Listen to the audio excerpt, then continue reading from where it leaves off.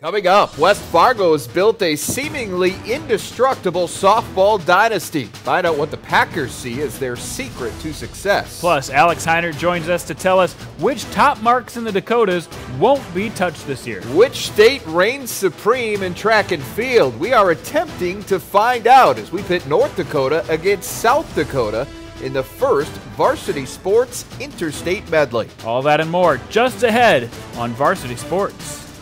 Hello and welcome to Varsity Sports. Alongside Jason Andera, I am Jay Elson. Well, the West Fargo Packers have literally never finished below first place at the North Dakota State Softball Tournament. That unprecedented success mixes both pride and a little bit of pressure for the West Fargo program. I set out to find out just what it takes to be such a dominant team. Each year, West Fargo High School has had a softball team. They've brought home a state title. To put that in perspective, the seniors on this season's West Fargo team were born the same year the Packers began their unmatched string of championships. So that got me thinking, what does set West Fargo apart from the pack? Well, I came up with 4 keys to their sustained success. Number 1, their coach, Pat Johnson. He's the one constant in each and every championship. Not every team can take batting practice off of one of the most accomplished fast-pitch pitchers in the nation. His resume as a player includes 12 state titles, 4 regional championships, and 2 national titles. He sets the tone for this program. Well, I'm kind of intense, so that's and the one thing with that is it shows that I'm into this game. I need you to be into this game. As far as the ones that, if they do something wrong, we got to correct it because we don't want it to keep going. We don't want to make a bad habit a habit. He's the one that keeps us bear down. We could be winning a game 10-0, but he still wants us to play like we're losing 5-0. This program is definitely something Pat has built over his 30-year pitching career, and we're really lucky to have him as a coach. Number 2, a team-first philosophy. Teamwork and the amount of time and dedication it takes to become a champion is drilled into each and every player. Everybody's got to be ready to play, and they all got to put the time in. They all got to realize they're teammates, and that's more important than the individual. There isn't, we're not about individual accomplishments. We're about team accomplishments. I think that we display that really well with our team. We show that teamwork and dedication are essential to having success. Number 3, developing players. One of the keys to the West Fargo dominance is obviously their talented player pool. But they don't appear out of thin air. Many start as middle school players who adopt the winning attitude of a high school team. Basically from there on, you're kind of taught what it is to be a player at West Fargo, what practices consist of, and what you need to do to make it to that level to play. So varsity goes to the junior high, and we try to play with them and practice with them and just kind of be around them and stuff. And me as a junior high student, when I was that age, I guess that's when it kind of really sunk in that these people are becoming my role models. But not every player has years of softball experience under their belt. They also have to develop players who start late. We have 2 players on our JV who've never played softball before, never throw a ball, and one of them got into the JV game. And there's some that aren't. There's some that I have a basketball player, and she plays a lot more basketball than she does here, but she's starting in center field at times for me. Number 4, don't rest on tradition. Each year, we set our goals in each year, so I'm more year to year. You hope the goal is always the same, is to do the best you can and worry about ourselves. If we can build and play the best we can for ourselves, then we usually do pretty well. We come in to the year with the same mentality that it's a new year, it's a new program, different team. So we don't consider this our 18th championship, even though it's what's told to us. It's the first championship for us and for our teammates. We always want to be better than the year before. There's no, last year you guys were so good, it's this year we're going to be better. This formula for success is not easily duplicated, and it's hard to tell just how long it can keep producing championship teams. Are we going to keep winning the state title? I couldn't tell you that. There's teams out there that have, bullet, they're looking at that bullseye. Will we win 20 in a row or even 18 in a row? I don't know. But we're going to try, and we're going to keep putting the effort forward. If we lose, we lose. But we're going to go out with an effort, and we're going to go out playing good softball, hopefully.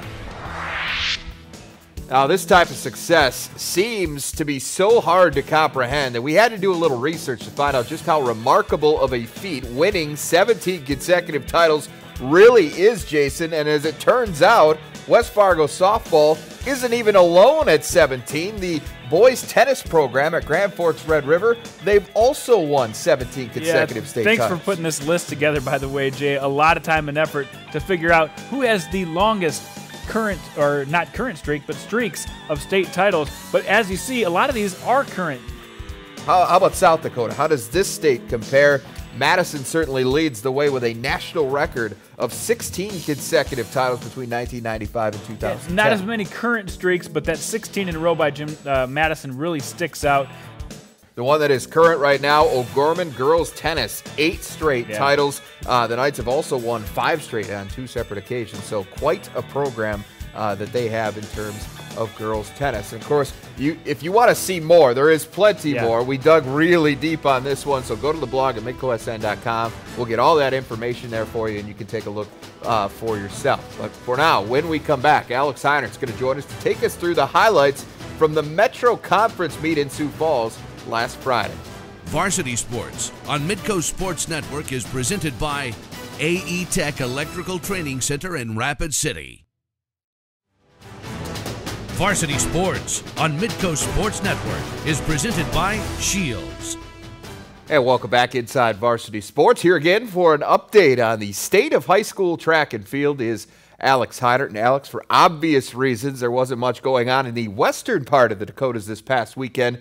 That, of course, after the winter storm canceled more than a handful of meets across the area. Not often do you have to call off a meet because of snow in May. Yeah, I know, right? The 1.5 feet of snow in western South Dakota forced Saturday's prestigious Black Hills Classic to be canceled, but the winter weather stayed away from East River long enough to get a few meets in on Friday and Saturday, including the second annual Metro Conference meet on Friday afternoon at Sioux Falls O'Gorman. No snow to be found at a sun-drenched McEnany Field, much to the delight of the 4 Sioux Falls AA schools and Brandon Valley in attendance. It was a good day for the Stars, starting with Lincoln's Jasmine Cooper.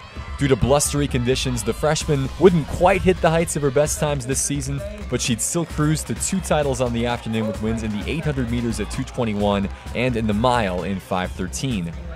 Cooper would be one of several bright spots for the Pats, but for the girls, the Metro Conference meet was all about Brandon Valley dominance. The Lynx would show off their sprinting power early and often, led by Krista Bickley and her 3 individual titles on the day. Bickley would win the 100 in 12.54, take the 200 in 25.98, and lead a BV sweep of the 400 in 57.53, along with Tanya Tingle and sister Courtney Bickley, all of whom would finish under the minute mark. The Lynx relay teams would have strong showings as well, including wins in the medley and the 4x4. Add that to a pair of wins in the field, and the end result was a solid 48-point victory for Brandon Valley's 2nd consecutive Metro Conference team title.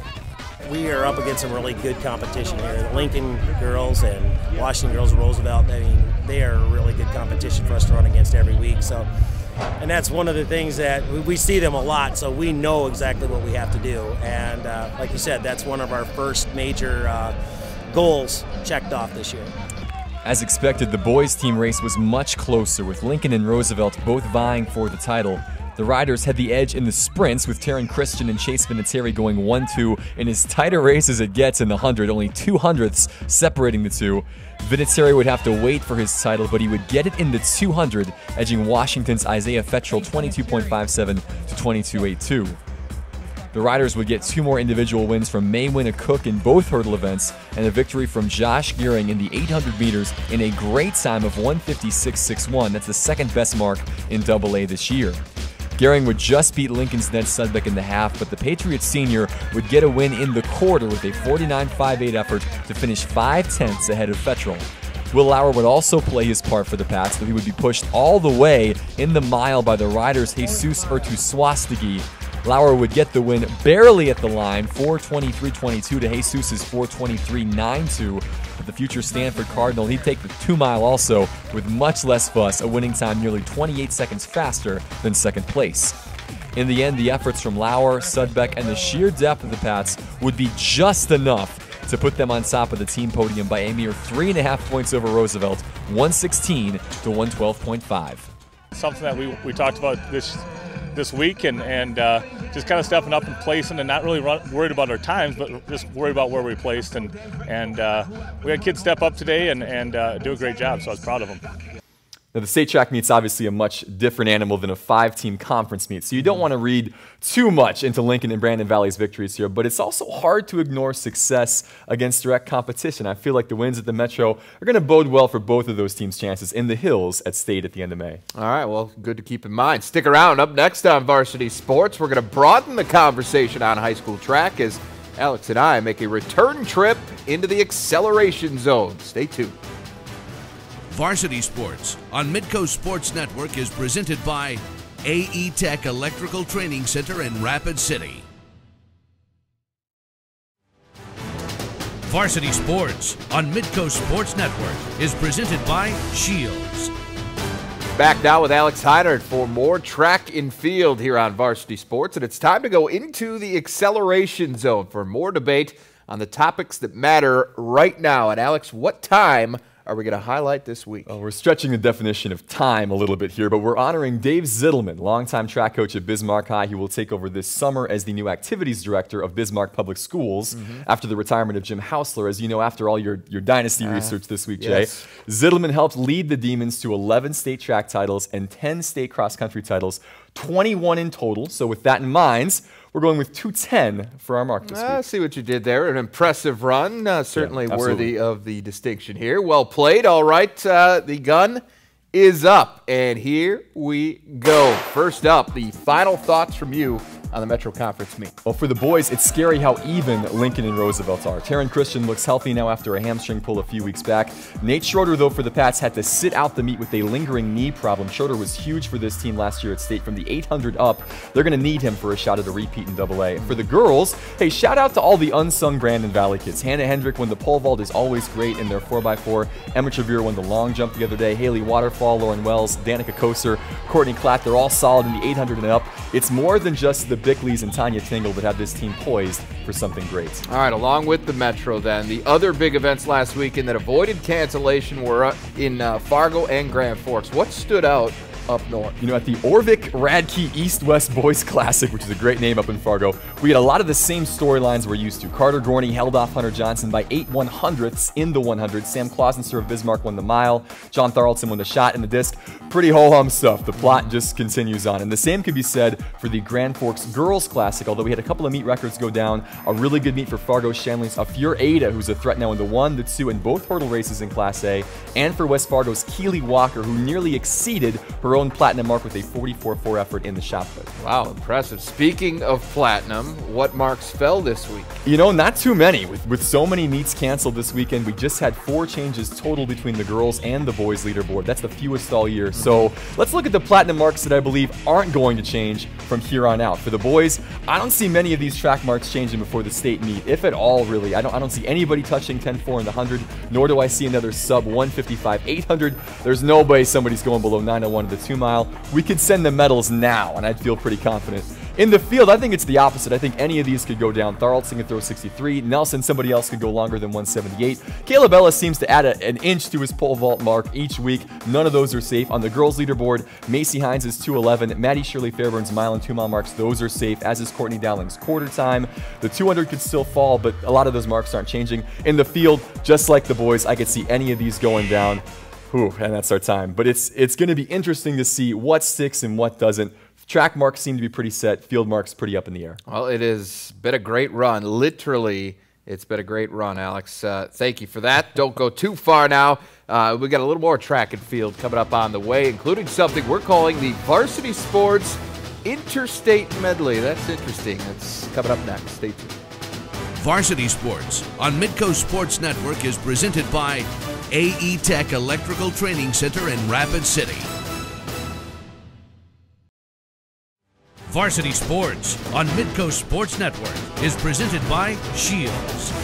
And welcome back. Well, the rivalry in track and field between North and South Dakota has been enhanced a bit this year with the introduction of the Varsity Sports Platinum competition. But this week, we're going to take things a step further. That's right. In our quest to determine who's better when it comes to high school track and field this year, we've organized boys and girls medley relays between the best runners from the two states. Oh boy, well, for the rundown on who the athletes competing are, here is Alex Heinert with the Interstate Medley. Alex? Well, thanks, guys. Let me just say I'm very excited for this. At the upcoming state track meets, we're rolling out the first ever Varsity Sports Interstate Medley. We're picking two 200 runners, a 400 runner, and a half-miler from each state. We'll take their best individual times from their respective state meets to determine our team champion. Obviously, they won't be running head-to-head, but it's track and field. In the spirit of former Hickory High head basketball coach Norman Dale, I'm pretty sure 400 meters is the same in Bismarck as it is in Rapid City. As I'm from South Dakota, I'll be selecting our team to represent the Rushmore State, and to pick the runners from up north, let's welcome in my cousin from White Earth, North Dakota, Alan Heinert. Hey, thanks, Alex. Excited to be here. All right, well, hey, as we'll be picking our girls' teams next week, let's start with the boys today. Who are you going with North Dakota for your 200 legs? Well, I've got it pretty easy, really, on this choice. As we know, North Dakota's two best sprinters in the state are pretty clear-cut in Minot's Carter Gorney and Bismarck's Hunter Johnson. They took second and third in the special 200 at Howard Wood last weekend. They've both been in the high 21s or low 22s all year, and they're going to put the Peace Garden State out in front after that first lap. Are you sure about that? Now, you glossed over that Gorney and Johnson finished behind Spearfish's Damian Hall in the special 200. So he's getting the baton for South Dakota first, and he's getting us out in front. The second spot, though, that was a tough choice, but I've got Hall handing off to Mason Herricks of Watertown, a junior that's run the 110.4 seconds and the 222.2 this spring. Okay, good picks. Who's next for South Dakota at the 400 spots? That's another tough call here. There's a lot to like about Freeman's Brennan Schmidt, who's gone 48-1 this year, but I'm going to roll with Ned Sudbeck of Sioux Falls, Lincoln. Okay, you're taking Sudbeck over your guy that's tied atop the Platinum leaderboard? Ned's run 48.3 this year. That's the second best mark in the state. And even though he might have a heavy program to contend with, potentially running the Open 4, the Open 8, the 4x4, and the medley, Schmidt is poised for a much busier weekend. He's got the best time in Class B in the 1, the 2, the 4, and the 8, and if he runs all those, he could have 8 races in 2 days when you add in all the prelims, compared to 5 or 6 at most for Sudbeck. And plus, Sudbeck's going to have to run a 48 to win the AA quarter title. He'll be pushed by Paul, Isaiah Fettrell, Anthony Bachmeyer, all those guys all the way. On the other hand, Schmidt's best time is 3 seconds faster than anybody in Class B, and given the amount of races he's in, he could literally coast to a win and still go running away. If it was a standalone race, I'd pick Schmidt, but that's not the nature of the Interstate Medley, Alan. All right, fair enough. Now, you've spent a lot of time deliberating that choice, didn't you? Probably too much, yes. And I would agree, because it didn't matter who you picked, they're not beating Century's Jacob Richter. The Patriots senior proved it on 2 occasions at the Dakota Relays, beating Sudbeck and the rest in the open quarter, and then running a 47-second split anchor on the Patriots 4x4 win. Personally, I'm feeling pretty good about North Dakota's chances at this point. That's understandable. Here's the thing, though. Everybody knows the medley is really about the 800 leg, and South Dakota has by far the best half-miler in the area in Sturgis's Jacob Simmons. He went 1:54.9 a couple of weeks ago in here, almost a second and a half better than anybody else in either state. Even if South Dakota's trailing after the first 3 legs, the future USD Coyotes going to bring home the title on the anchor carry. Okay, I'm not going to argue with how great Simmons is, but don't forget, North Dakota has a couple of outstanding 800 runners too. As much as I want to pick Ryan Wheeling of Newtown, who's from my home county in northwestern North Dakota, I can't get over that he'll be running the half 3 hours after what's going to be a grueling 2-mile battle with Shiloh Christian's Elliott Stone. I'm not sure if he'll hit the 1:57 mark that he did earlier this year after something like that. So I'm going to go with Bern Curl of Bismarck St. Mary's in that spot. He's posted the best mark in North Dakota this year, a 1:56.8, and he's a great quarter miler too, so I think he's got the speed to go even lower against some great Class A competition. Hey, no arguments here. Great picks today. Hey, you too. May the best state win. Sounds good. We'll be back next week to select the girls' medley competitors. Until then, he's Alan, I'm Alex. Back to you guys. I tell you what, it is always fun to see the side-by-side comparison. That's what certainly interests people. The side-by-side comparison of the cousins or the states? Both, yeah, yes. I agree. That was also interesting. I had no idea about Alan coming in, so that was a pleasant surprise. Yeah. But as we now look at some of these numbers, look at the times. Yeah, I mean, South Dakota by a hair. This is going to be a very close race. It's going to come down to a second or so, which is why I think Alan might have the edge, because Alex didn't pick Brennan Schmidt on his team. I might come back and get him. I've learned one thing over the past the last month or so, and that's not to doubt Alex Heinert when it comes to track and field. I think Alex Heinert has got it. I think South Dakota will get the win in this in the end. But as we've learned from the Platinum Leaderboard throughout the last several weeks, is these times are constantly getting better. Everybody's getting quicker out there, so I think are going to have to. It's going to come down to the wire, literally, on this one to determine who is the fastest. All right. Well, on the other side of the break, we are going to take a peek at a big football event that took place in Sioux Falls last weekend. That's next. Varsity Sports on Midco Sports Network is presented by AE Tech Electrical Training Center in Rapid City. Varsity Sports on Midco Sports Network is presented by Shields. And welcome back to Varsity Sports. Jason, it is never too early to talk football, right?